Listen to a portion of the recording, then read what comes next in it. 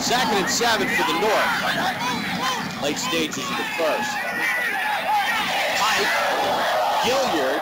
Part of that great access that you get all week long at the Senior Bowl here on NFL Network. We start the second quarter. Pike in a heap of trouble. Pike trying to check down. We're proud and we learn a heck of a lot about how to just outfit that athlete and make him a little better. Kevin, the company has done so well in development. So even though he's 220 pounds, he's got great straight-ahead speed. Miller to one-back set. Pike will get about a quarter and a half. So he's still in for 3rd and 10 for the North. Here in the second quarter. Pike under pressure. Fullback in the ball game, Corey Jackson.